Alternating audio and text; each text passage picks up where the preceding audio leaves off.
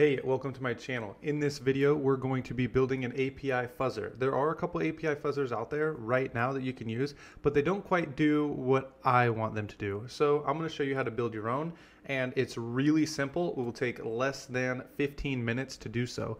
So in the world of API fuzzing, my favorite tool is Fuff, and when we run it, this is the output we get. Looks just like this.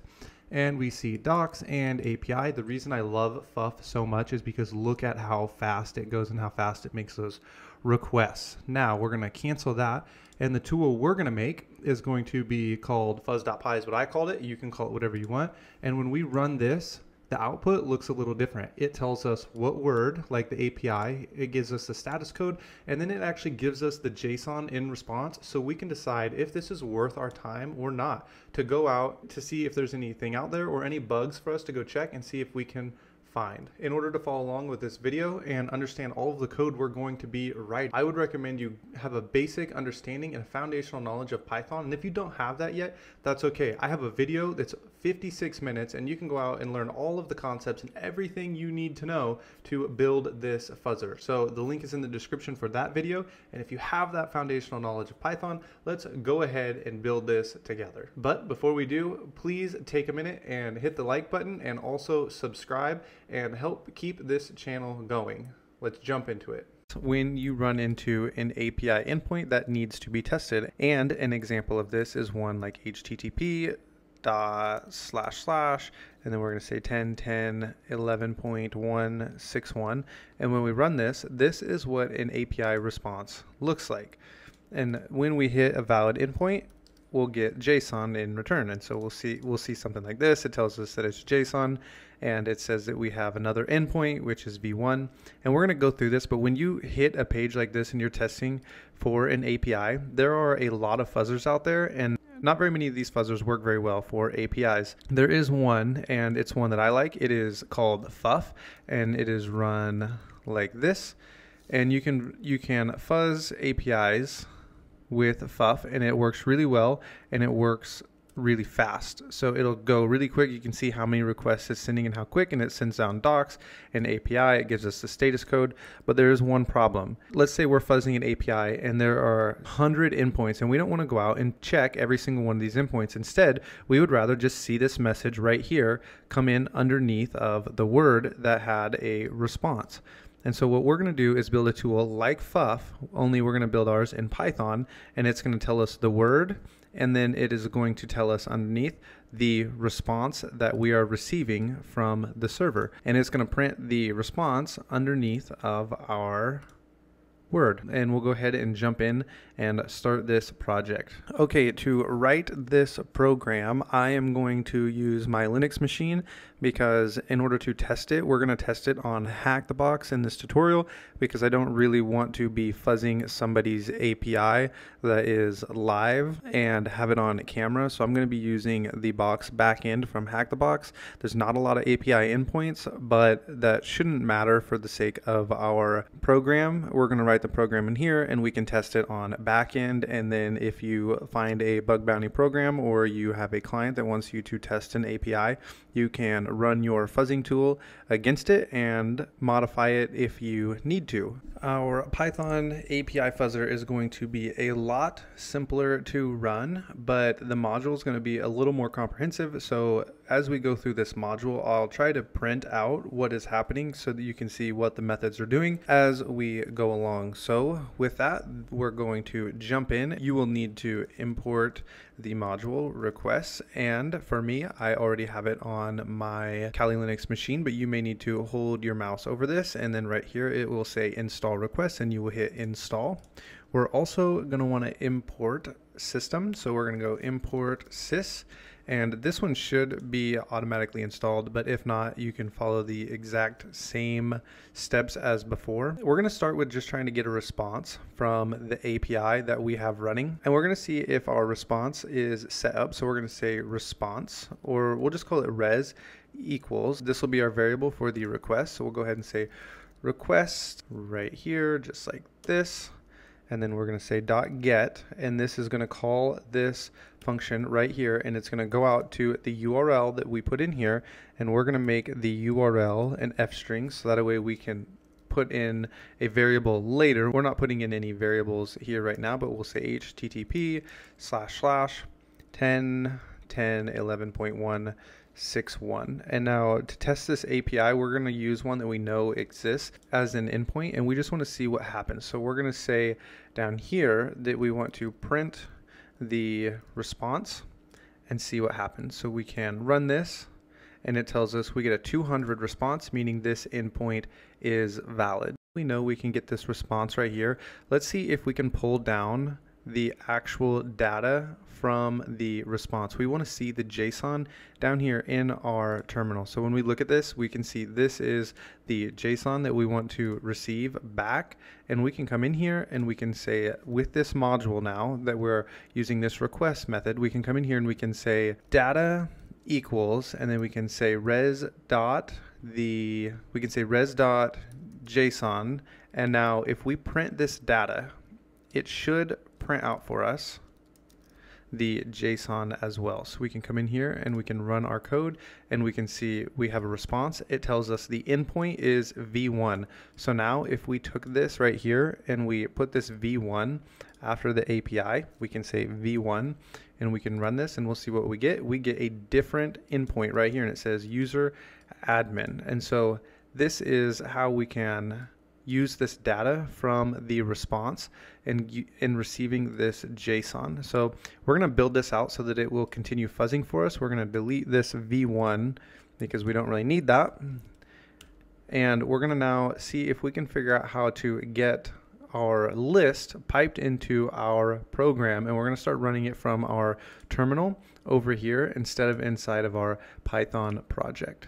Okay, what I want you to do now is come over to your terminal, and I've already changed over to my desktop, and you can go wherever you would like to save this, but I'm going to go on my desktop, and I'm going to make a directory, and I'm going to call it Python. You can call yours whatever you want. You can call it API fuzzing or your fuzzer tool or literally anything you want. And then we're going to want to make 2 files in here. We will want to make a Python file, and we can name it whatever we want. You can make it 2 different ways. I'll show you 2 different ways to make it. We can touch, and I guess I'll call it fuzz.py. And then we can actually, instead of making a second file, what we're going to do is just grab a word list off of our Linux machine. And so we're going to type in cp to copy, and then we are going to copy our, I think it's in user share word list small.txt. So it'll be just like this. We're going to copy it over to our working directory by putting that period there. And now if we ls this, I put that in the wrong spot. So since I copied it over to my desktop and I don't want it in my desktop, nor do I want fuzz.py in there, I'm going to move the fuzz.py, and I'm going to move it over into my Python directory. So we'll go home, Kali, desktop, Python, and it should move. And now we'll move over the small.txt as well, and I'm just going to copy this path and move that over. Now if I cd over to this directory, and here are the 2 files, our fuzzer right here is actually empty. So I'm going to just write the code over here in PyCharm because it'll tell us if we have any problems. And then what we'll do is we'll gedit and stick it in this fuzzer right here, our Python script. But I want to add something to our small text here, so that way we don't have to wait for everything to run each time. So I'll gedit our small.text just like this, and I'm going to add in API right here, and then we'll add in docs right here. These are actual API endpoints that we're going to be fuzzing on this box from Hack the Box. And I don't want to have to wait for them to get way down inside this file when it is fuzzing. So I'm going to just stick those up at the top, so that way we can see what is happening and what the responses are when we hit these endpoints. Now what we're going to do is, because we have this sys already imported, now we're going to use it. This is going to take a piped in file into our project here. So what we will do is make a for loop, and we're going to say forward in, and then we'll say sys.stdin, and then we can move all of this over inside of our for loop. And now we'll change this API right here. We're going to change that to this word. And now what we'll do is we can copy this right here, and we'll come over to our Python directory. We can gedit the fuzzer. We can paste this in, save, and now we'll run it. And the way you'll run it is like this. You're going to cat the small.txt just like this, and then you'll type in main python 3, and then we'll type in the fuzz.py, and when we run this we should start to see some output. Okay, my VPN had disconnected from Hack the Box, so now if we come over here and we run it, we'll start to see a response.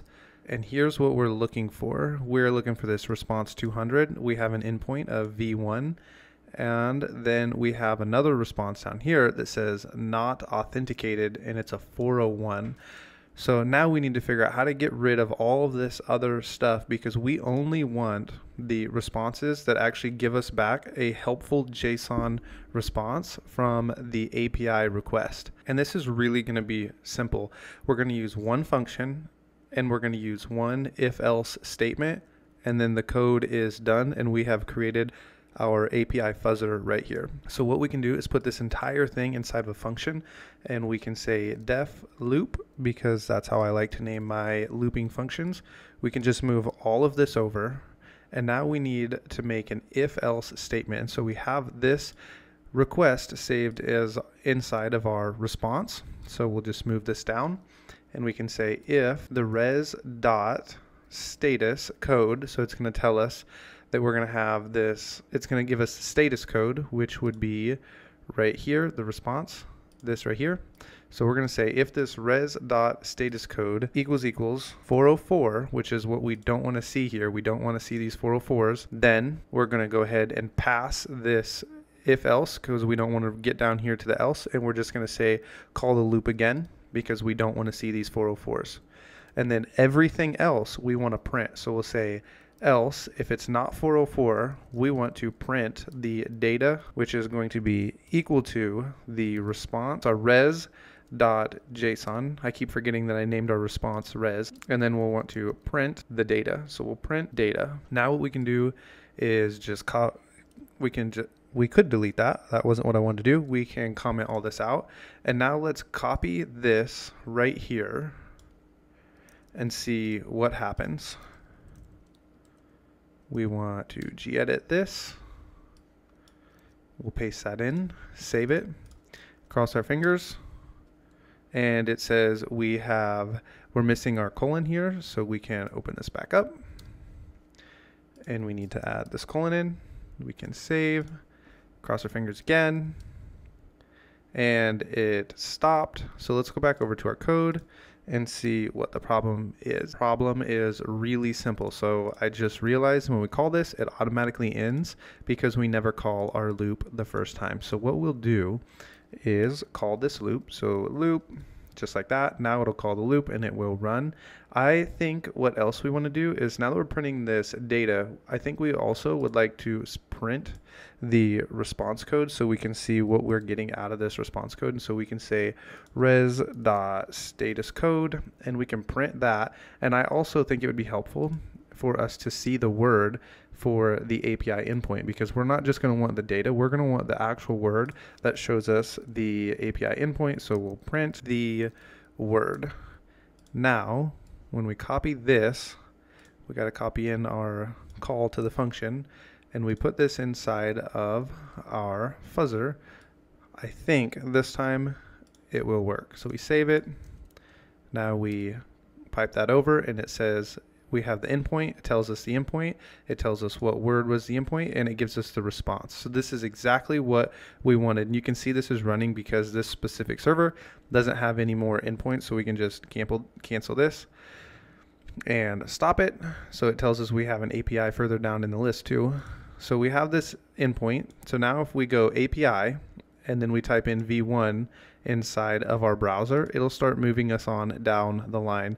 And so you can let this run while you're doing other recon on the project, and you have now built your own API fuzzer and you get the response. So that way you don't have to go out and check out every single API endpoint manually, because if you remember, we type this in, we see our API response, and without our API fuzzer that we just made, the way this would run is you would type in fuff, because it is the best API fuzzer out there currently, and you run this and it says docs and API, but we don't get the response like we do over here. See, this tells us we have the API, we have a 200, and we have the response with this endpoint, because sometimes this JSON may have 10, 15 lines, and in order to see what it has to say, you'd have to come out here and say API, enter, and then it will tell you. But with our fuzzer we made, it says API, and here's the response. So we don't have to come to the browser, type in API in order to see these endpoints. And with that,